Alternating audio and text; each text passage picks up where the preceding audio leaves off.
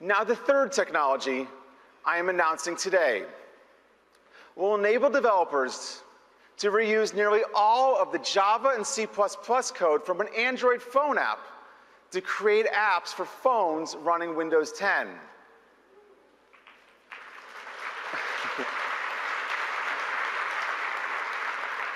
To make this possible, Windows phones will include an Android subsystem where an app can be written that takes advantage of the Android code, but also the extensions you would write in the Windows platform to really delight the Windows user. To show you how this works, please welcome to the stage Agnieszka. Thank you, Terry.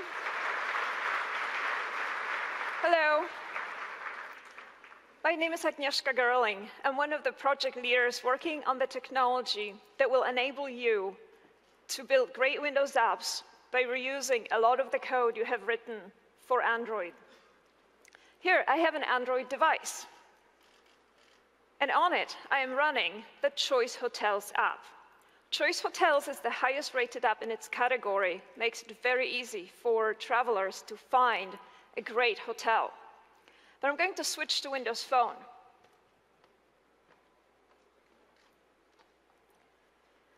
On this Windows Phone, I am also running the Choice Hotels app.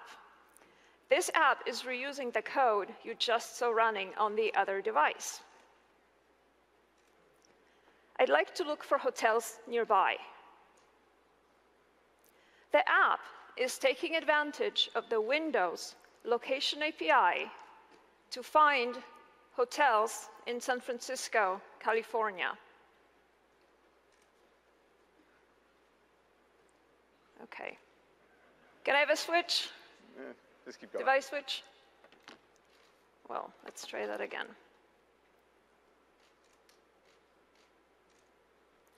Okay, we've switched. All right, as I scroll through the results, you can see that the Windows graphics and touch just work, and the app is running smoothly. It's running in the Windows security container to ensure a trustworthy experience for Windows users. I'd like to go back. And as I hit the back button, please note that the app's navigation is integrated with the Windows navigation model. I'd like to select a different city. So I am going to type in Seattle with the built-in Windows keyboard. Okay. So I have just shown you how an app can efficiently reuse its existing code to deliver a great experience on Windows. And in tomorrow's keynote, we will show you how you can light up your app's experience with native Windows features such as live tiles and with Microsoft services. Thank you. Terry, back to you. Thanks, Agnieszka.